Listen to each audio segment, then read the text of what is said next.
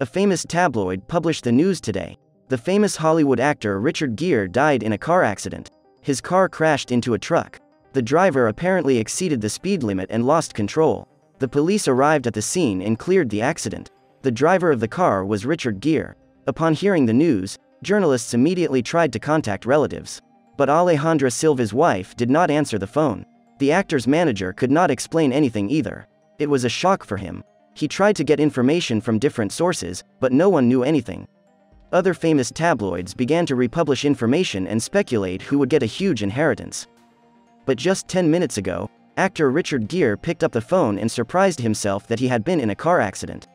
According to him, he is now with his third wife in the country house. They went fishing early in the morning and did not take their cell phones with them.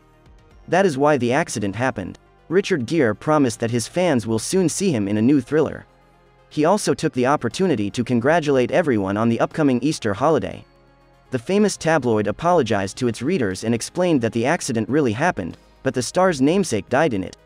The tabloid also offered its condolences to the relatives of the deceased.